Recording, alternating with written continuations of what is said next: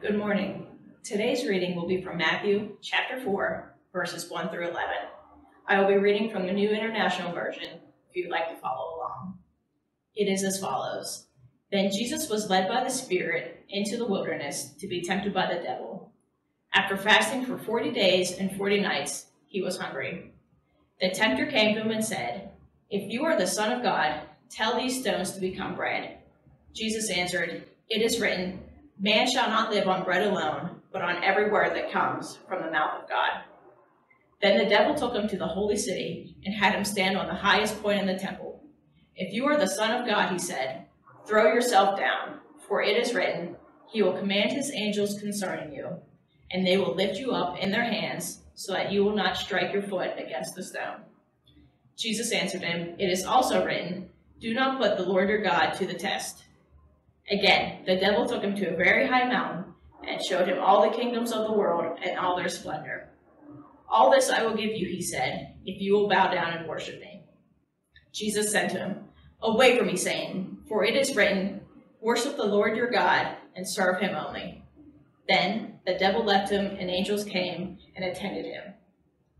Before beginning his public ministry, Jesus spends intentional time in a wilderness space, a place removed from ordinary rhythms and familiar routines. It is a time of prayer for Jesus, a time of saying no to demanding appetites for the purpose of clarifying that for which he was most hungry, a time of wrestling with Satan in order to ensure that his priorities and vision were aligned with those of the one who had sent him.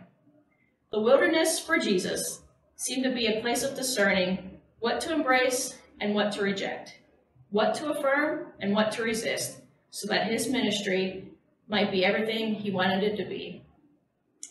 I would now like to offer you some questions for your continuing reflection. These questions are also available in the print version of the devotional, which is available through the link on the conference website. They are as follows. What are you designating as your wilderness place this Lent season?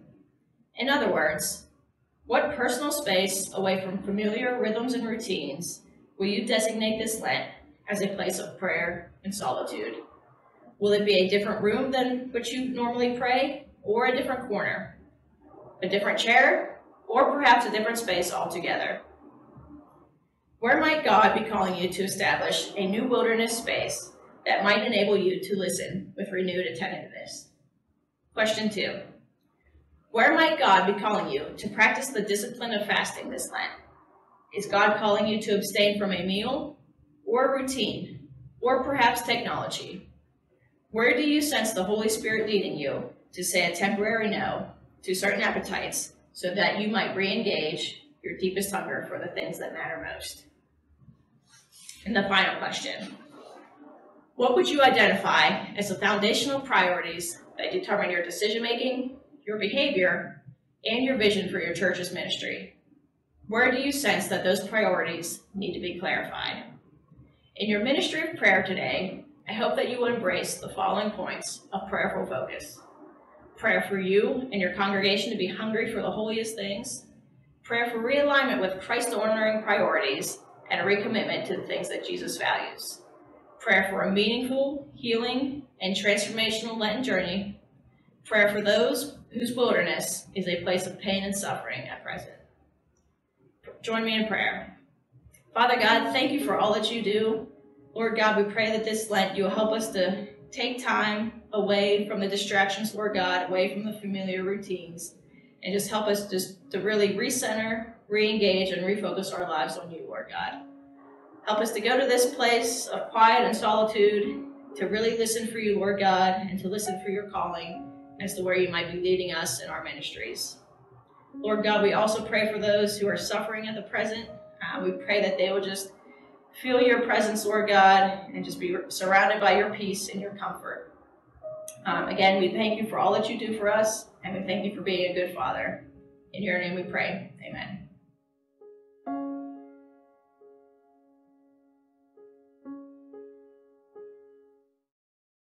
From the 4th chapter of John, verses 5 to 42.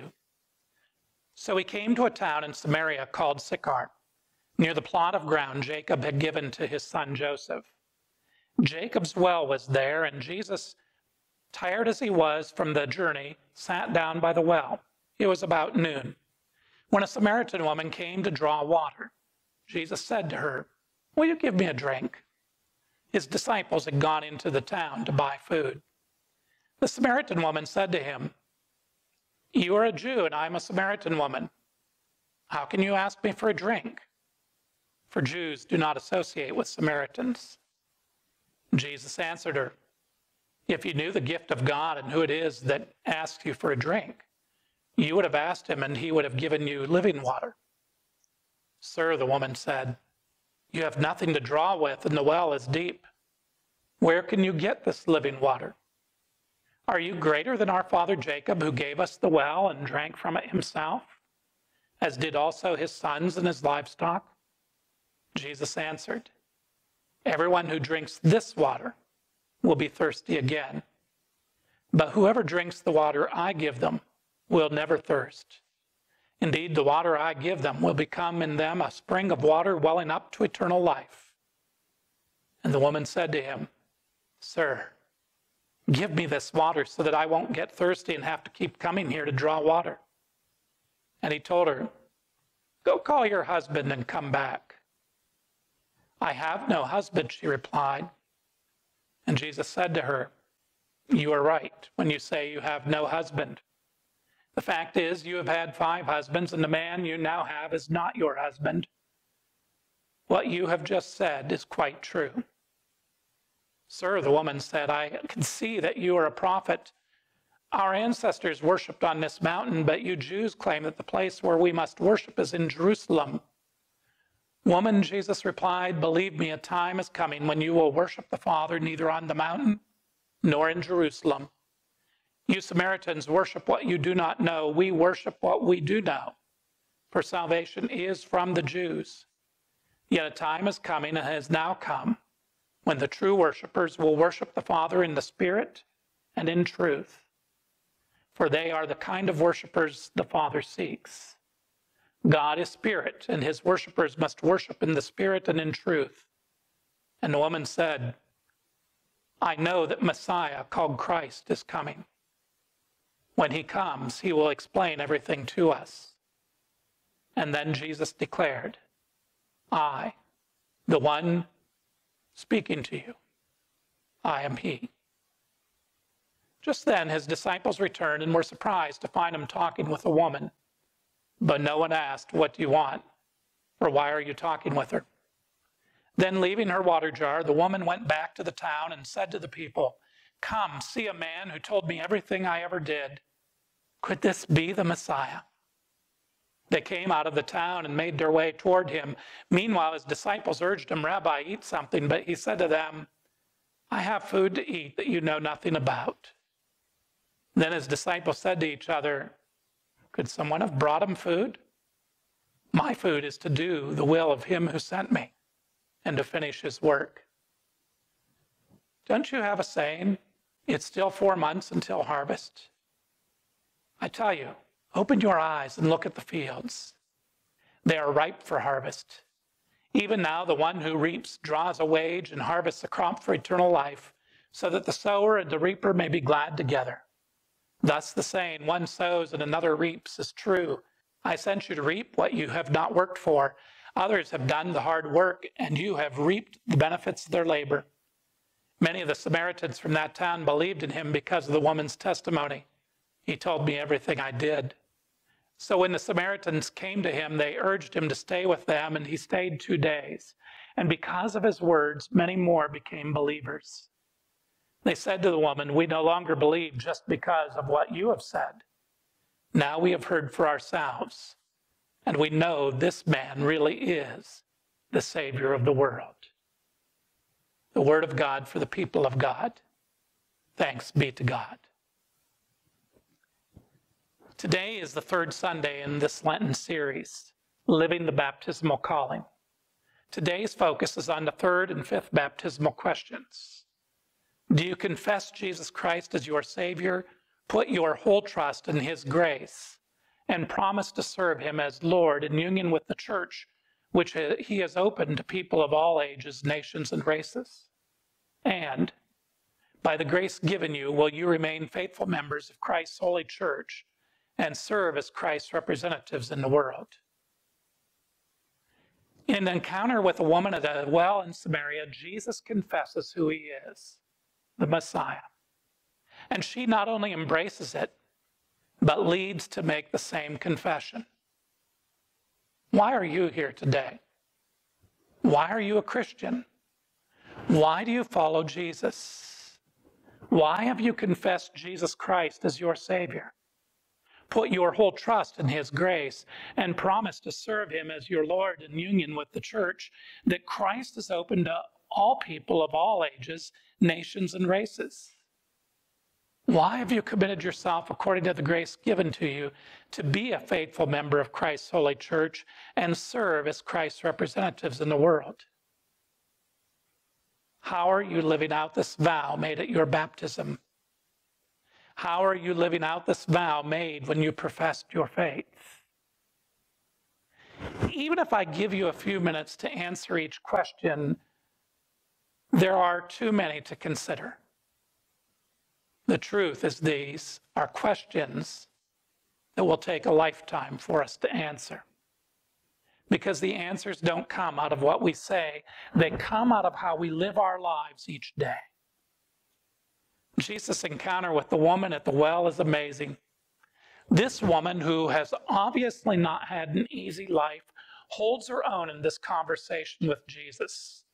Now, she is not the most theologically informed person, but she knows the regulations about ritual purity. She knows about ancestral traditions of Israel, including the necessity to worship at a valid temple. She knows the expectation of a Messiah. She is conversant in Samaritan theology, which is not surprising since Samaritans provided religious education for both male and female children. Jesus takes her as seriously as a discussion partner as he did Nicodemus in the previous chapter. This series of conversations that Jesus is having shows that people are progressively living into their understanding of who Jesus is. The Samaritan woman is clearly a true believer. Where Nicodemus's encounter, as we talked about it last week, was under the cover of darkness, the Samaritan woman encountered Jesus at noontime, in the open, at a public well, in the full light of day. While religious authorities tend to be skeptical about Jesus, this woman comes to have faith in Jesus Christ and goes public with her experience. Immediately after the encounter with Jesus, she heads to her village to confess to others that she has met the long-awaited Messiah. She becomes the very first Christian missionary. Because of her testimony, others come to believe. What convinced her? What caused this woman to confess Jesus as her Savior, to put her whole trust in his grace, and promise to serve him as her Lord? Jesus knew not just her life story, but what was in her heart. He did not reject her or turn away from her. Instead, he offered her living water, life eternal. Jesus knows not just your life story, but what is in your heart. Jesus does not reject you or turn away from you. Instead, he offers you living water. He offers you life eternal. Living water. What is the living water that Jesus provides? What is this living water that changed this woman forever? It is the living water of grace and healing love. It is that which saves us. It is that which saves especially the least and the lost, the rejected and disenfranchised, the oppressed and the suffering. Once we drink the living water Jesus offers, we can no longer be satisfied by what physical water provides. Physical water can only satisfy our physical thirsts, but the living water that Jesus provides satisfies our eternal thirst. Everyone who drinks of this water will be thirsty again, Jesus says. But those who drink of the water that I will give them will never be thirsty. The water that I give will become in them a spring of water gushing up to eternal life. Sounds pretty good. As those who have in our baptismal vows confessed Jesus Christ as our Savior, put our whole trust in His grace, and promise to serve Him as Lord, in union with the church that Christ opens to the people of all ages, nations, and races. Our experience of drinking the living water offered in Christ is the same as that offered to the Samaritan woman. It is life-changing. It is deeply satisfying in a way that nothing else is.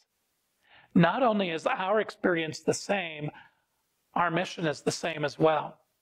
Once we have tasted the living water that has become in us a spring of water gushing up to eternal life, we have become compelled to offer that water to others. How do we do that? By our testimony, both with our words and our actions. We are called to take up the baptismal calling of the church to intercede for the world by continuing to live more deeply into the mind of Christ. In the lifelong pilgrimage with the church begun in our baptism, we discover again and again that our purpose in life is deeply tied up with giving ourselves in service to others. In baptism, we step into the flow of living water, and in it, we experience a foretaste of heaven. Jesus offered the Samaritan woman living water. He said, "Those who drink of the water that I will give them will never be thirsty." When we receive this living water, our deepest needs are satisfied. More than that, through the living water, we become part of God's blessing to the world. God created us to give ourselves for others. Self-giving is at the heart of our life in Christ. We are at once most deeply human and closest to God when we give ourselves in love. The living water offered by Jesus is available to all, Samaritan or Jews, Christian or Muslim, black or brown or white, young or old, male or female, slave or free, rich or poor. The list of dividers goes on and on. It does not matter how we divide ourselves from others. God's grace is offered to all who will drink it. We who drink of this living water, we who have come to faith and who claim faith in Jesus Christ, we can only testify to what drinking of Jesus' living water has done for us. We cannot give the living water of faith to others, but we can become part of God's blessing in this world. We can join in God's mission by giving ourselves in love. We can commit ourselves anew according to the grace given to us to be representatives of Jesus Christ in the world through our words, through our self-giving actions. We can point people to the only one who can give the living water that we need. Today's gospel account of the encounter between Jesus and a Samaritan woman at the well beautifully illustrates this week's baptismal questions in action. When Jesus offers living water to the woman, Jesus is modeling what it means to be a part of his church, that he opens to people of all ages, nations, and races. The Samaritan woman confesses Jesus as the Savior. She puts her whole trust in his grace because she has experienced his grace toward her. And even though he knows all about her past and present, she serves him as Lord and represents him by becoming an evangelist to the people of her village. And they begin to believe at first because of her confession, and then because Jesus agreed to stay among them 2 days longer. They got to know him. Jesus unites us. Jesus invites us. We confess. We trust. We serve. We represent him. We testify to what drinking of Jesus' living water has done for us. And so I ask you now, Do you confess Jesus Christ as your Savior, put your whole trust in his grace, and promise to serve him as Lord in union with the church, which he has opened to people of all ages, nations, and races? And by the grace given you, will you remain faithful members of Christ's holy church and serve as Christ's representatives in the world? And all of God's people said, Amen.